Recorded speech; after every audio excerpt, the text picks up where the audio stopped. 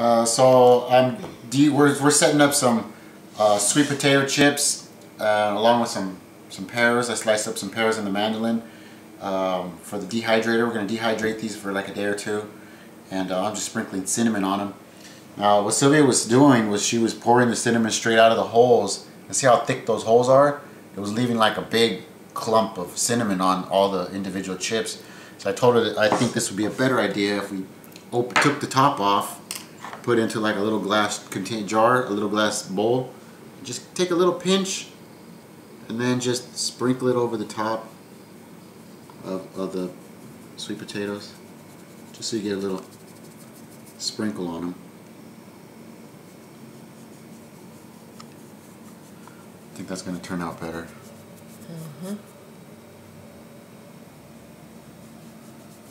Alright, so that's the sweet potatoes.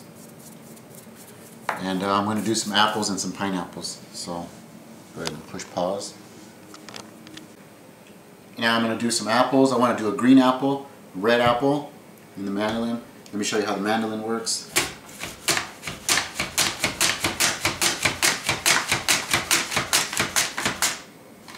Okay, it gets a little dangerous when you get to the edge. Okay, do a knife now. I think that's it. This we could just eat. Yeah. Or put it in like that. Doesn't matter. And I got all these beautiful little apple chips.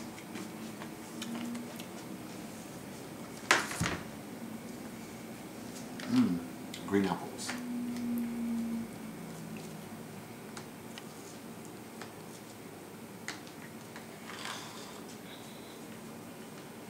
And you normally take all the seeds out, right? If I see any, yeah.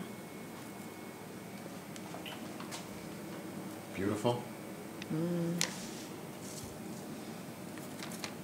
Very pretty. Alright. Boom, boom.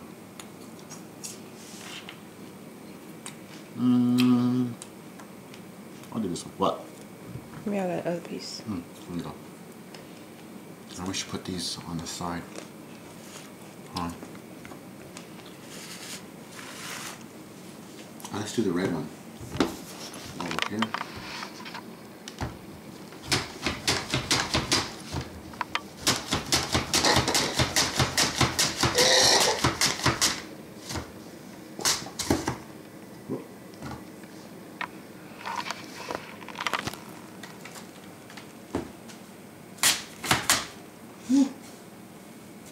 Be careful with those fingers.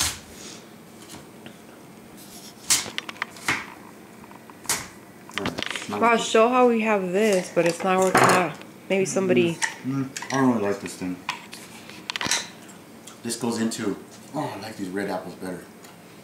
This goes into the apple, holds it, and you push it through. Eventually get to the bottom so you don't cut yourself. I don't like using this thing though. I don't know why.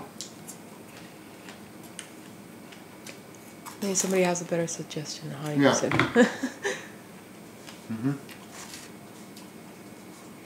Where's there another tray at? Over there. Oh. And not all of them have this little thing, huh? There's only 3 of those, so we use those when we're doing the pulp. Okay. The pulp crackers? Yep.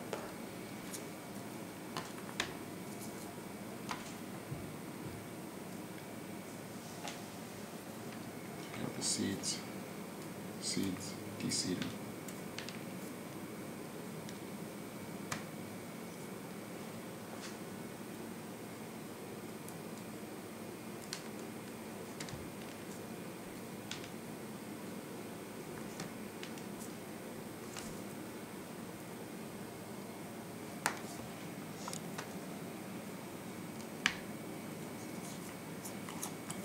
And how do you like this? How do I like Little these crack are good. snacks. These are good. Keeps you going all throughout the day. Especially when you're trying to be raw. Yeah. That's all it fits. Okay. Let me dry my fingers so I could cinnamon them up.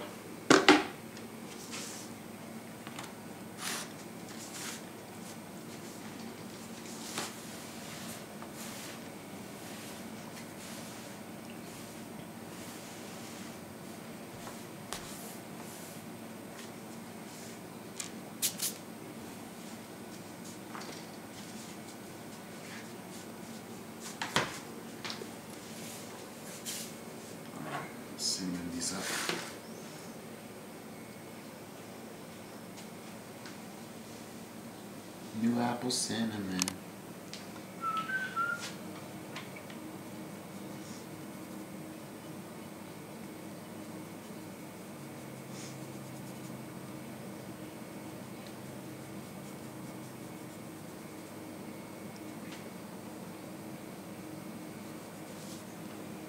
It looks good already. You know what? I'm gonna eat one of them. Right now. Cinnamon. There's two right here. Put cinnamon on.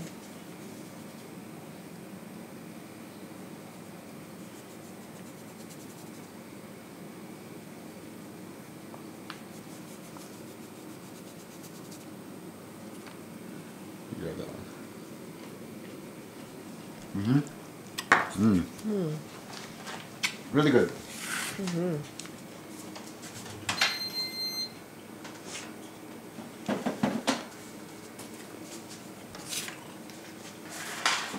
So we got 4 trays going. Let's do some pineapple next. Pineapple.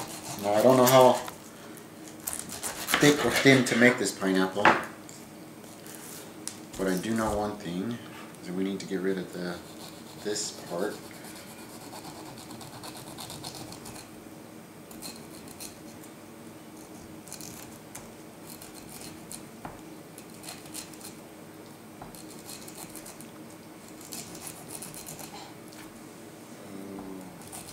The last time I made the little pieces, they were about that thick. And those were so good. Okay. I'm going to do it like that, huh? That big? It's big.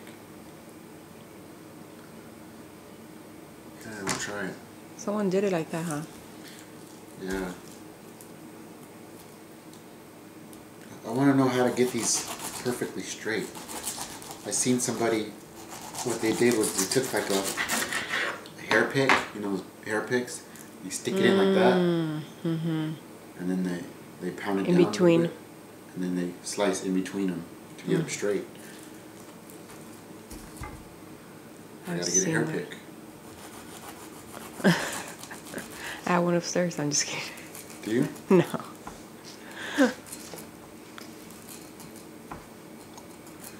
I think I seen something like that at Bed Bath & Beyond.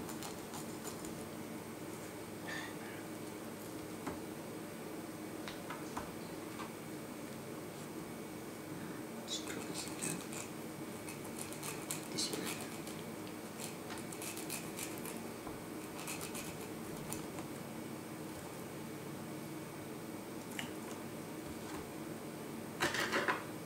Alright. Go. These are big. Real big. Maybe we should. I don't know. It's gonna be like a tostada. Yeah.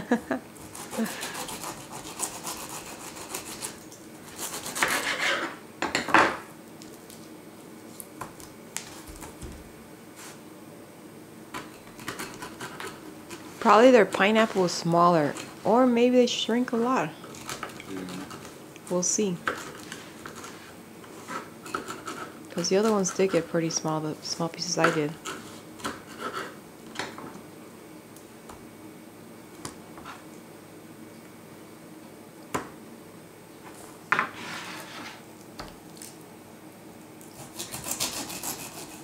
And I'm not a dehydrating expert, just getting to know this thing. So if anybody has some tips for me as to what I might be doing wrong, or what I can do to improve my dehydrating skills.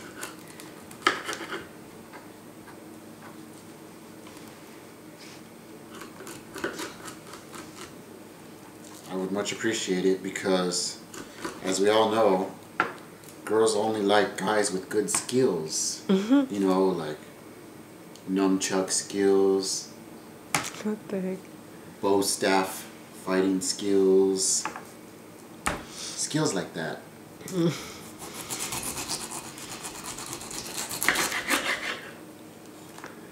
Bow hunting skills. That's from Napoleon Dynamite. Yeah.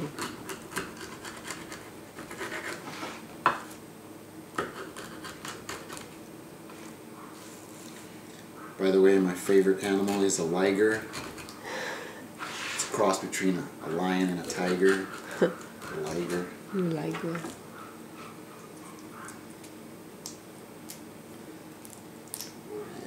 Yeah. That's all that's going to fit on here. Mm-hmm.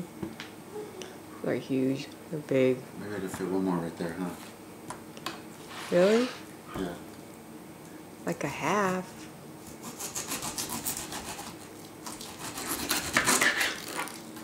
Probably. Let's see. Let's move one forward.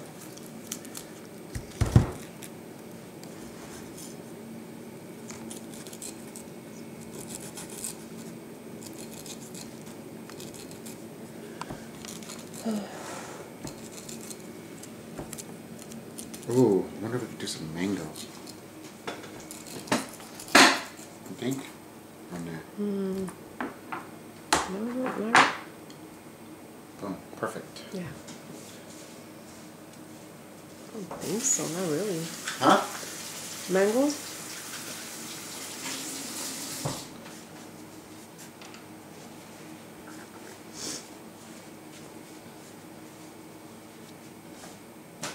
Hands are kind of a little bit moist. It's not good for the cinnamon.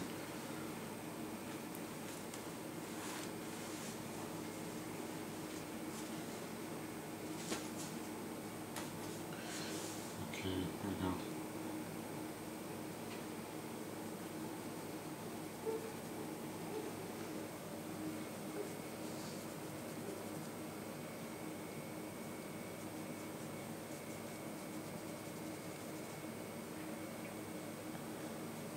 I wanted to show you why I'm sprinkling it on like this. How they were coming before when somebody was just pouring it. Show them over here. It was just like dumping a bunch of cinnamon on it. That's no bueno. So sprinkling it on. See what the difference is. Let's see. How's that go? Right there? Right there. So we got 1, 2, 3, 4, 5 racks. Let's push pause and then we'll do some more stuff. What are we going to do now? Alright, we're going to do some potatoes. I think I can do them long ways, huh? Well, try it. I'm going to try a few long ways, see how that turns out. Should it still be good? Ooh, this one I need this thing.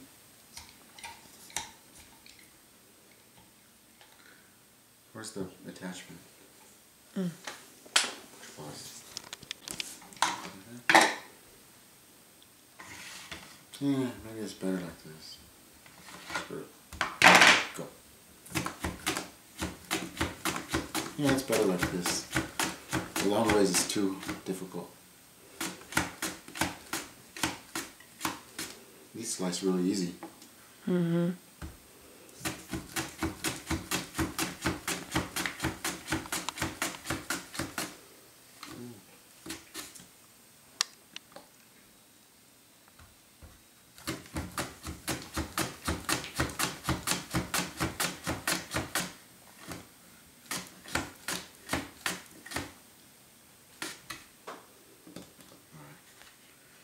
That might be enough. Potato chips.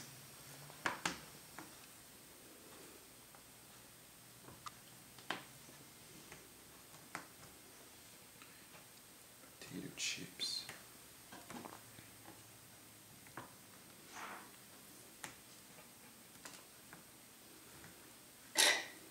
Are you gonna put salt on them? Yeah. Ooh. Yeah. What? You almost dropped that.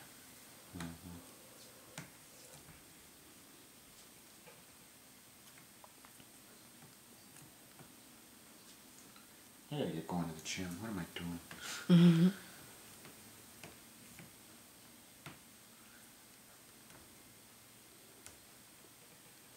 So that's one tray.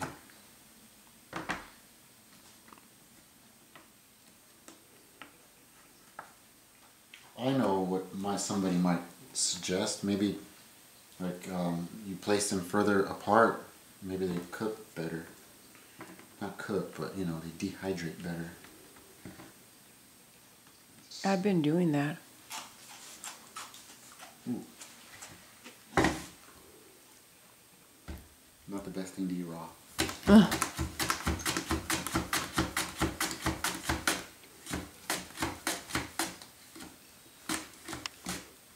When I hit the metal against the blade, it kind of messed up the blade. I noticed that. Went, oh, this one's not so good. Mm-hmm. I'm gonna use it anyway. I don't care. See this right here? You're not McDonald's? Yeah.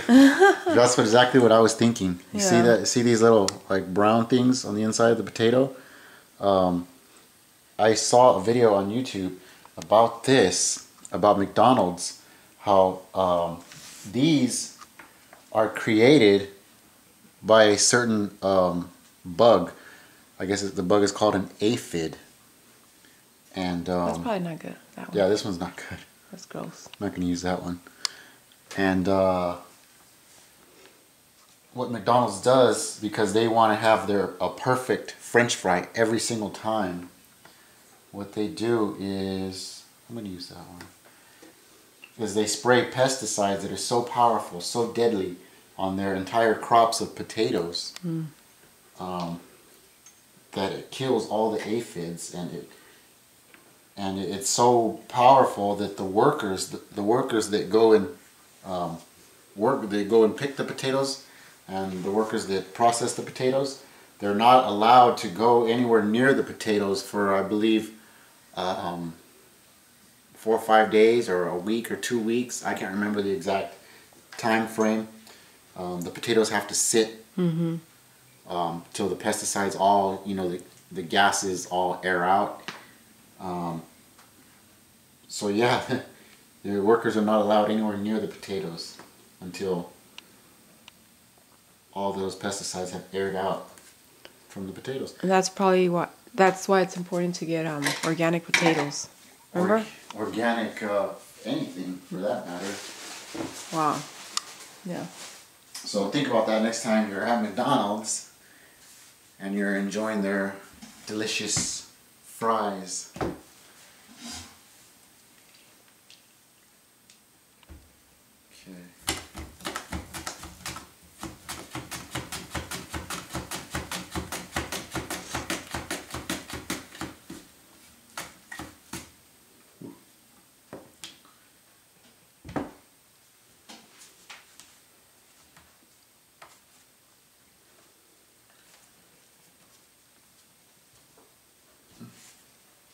Actually, I'm going to replace some of these little tiny ones. These bigger ones, because the little tiny ones kind of a waste. Waste of space.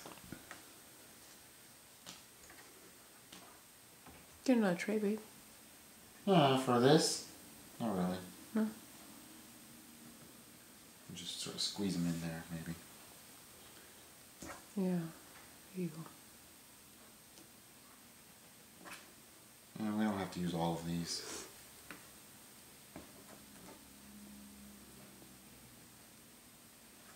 Alright, that's good. And let's get some Himalayan pink salt going. This one, it's got its own natural grinder, so I don't have to pinch it like that.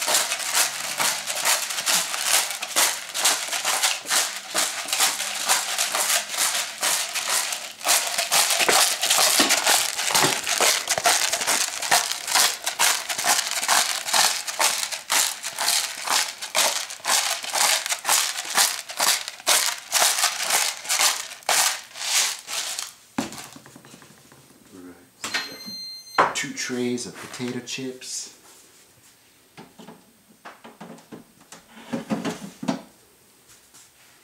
And I want to do some more apples. You got 1, 2, 3, 4, 5, 6, 7, and there's 2 more, so it's a 9 tray dehydrator. So let's go ahead and push pause. Alright, I decided we're going to do some bananas because bananas are delicious. Right? Mm-hmm. Right. Of course I'm right. How should I cut them? Should I cut them like chips or should I cut them?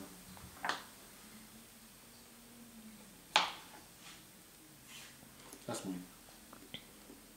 Like this? I think so. Try both ways.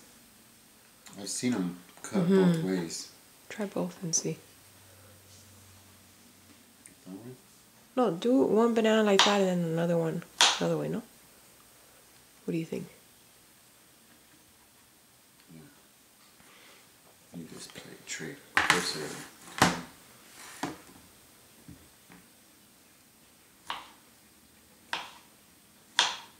This is why I would never make it as a chef. When I went to AI, was it AI? Art Institute of Culinary, Art Institute, they told me that when you go to cooking school or culinary school, you have to learn to chop things up super fast because when you go for job interviews, you know, you're making food for hundreds of people and you need to know how to be fast and they will test you on that. How fast are you? So you have to be able to take a mountain of food and process it in seconds. And they say that that's what makes chefs. That's what makes them so good is they'll take this food and like a ninja and it'll be chopped up and not only chopped up, beautifully chopped up. Make it look appealing to the eye. And you guys are seeing how slow I am. That's why I would make a terrible chef.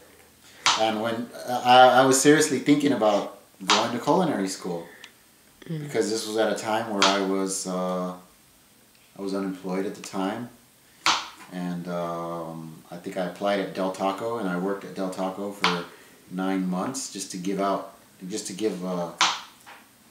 cooking, working in a restaurant, even though it was a fast food restaurant. I wanted to give it a try. And I told the counselor, the guidance counselor at the AI Art Institute, why I was interested in being a chef. It's because I was at home, unemployed, and I was making a vegetable soup for myself. I think I was making chicken vegetable soup. And I was chopping up all the, you know, the cabbage, the zucchini, the carrots, the celery. And as I was slicing it up, I was realizing that, you know what, this is fun. I'm enjoying myself. I'm taking pride in what I'm doing here. And I like this. And I said, you know what, that would be nice if I did this for a living and got really good at it. You know, wouldn't it? And when the guidance counselor had told me that it's not just good enough to chop this stuff nice and slow and take your time, you have to be really fast. That kind of like broke my spirit and made myself think maybe this is not the correct career for me. So sometimes guidance counselors can guide you away from going to their school, which in that case, she did. And she also told me that what discouraged me from going to that school was she told me that people that go to that school are passionate about cooking. They love it. It's their entire life. And I was like, you know, I like cooking, but I don't know if I love it. So that's another thing that detoured me from going to that school. So we're going to put that in the dehydrator. See how that comes out. Go ahead and push the pause. There. Go on. Okay. So I'm pairing these kiwis. These kiwis are going to be next. And let's see if I do a good job at pairing these. I wasn't sure what I was going to use. I've used this before. This potato peeler. Oh yeah, I like it.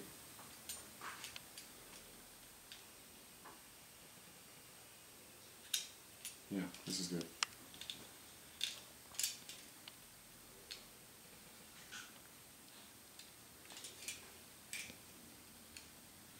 So anyways, I was discouraged from going to culinary school by the guidance counselor. The person that was supposed to be selling me on going to that school. The person that was going to get a commission off of me going to that school. It happens.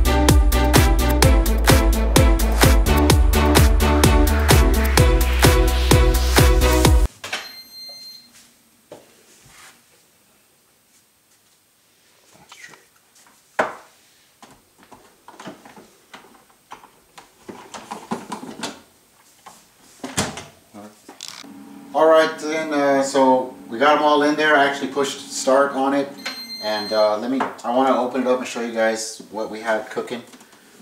So top shelf, I had some Asian pears. I think these are called Asian pears. Asian pears. I think so. Some sweet potato.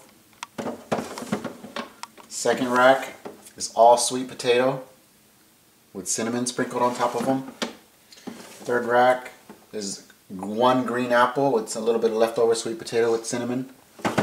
And this is not cooking, right? This is dehydrating? This is dehydrating.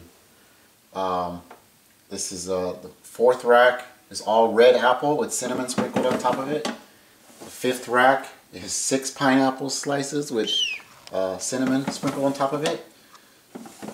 Sixth rack is, of course, the red potatoes with Himalayan pink salt. Seventh rack is more regular potatoes, red potatoes. Eighth rack is all banana. And the ninth and final rack is kiwi. Nice. I wanted to do some mango, but we'll try that next time. And close that up. And I have this set on raw mode here. There's 2 modes. There's a fast mode, and then there's a raw mode. And it looks like the temperature is for 117, but I'm not sure. That's a little bit different when you're in raw mode, and it's set for 30 hours. It's an automatic thing too. It's an automatic thing. So temperature is not really cooking it, it's just dehydrating it. I assume it's just zapping all the moisture out of it, and they're gonna be crispy like chips. Okay? So we'll let that go for 30 hours. Well, I hope you guys enjoyed this dehydrating video, and thank you for watching, and goodbye. Bye.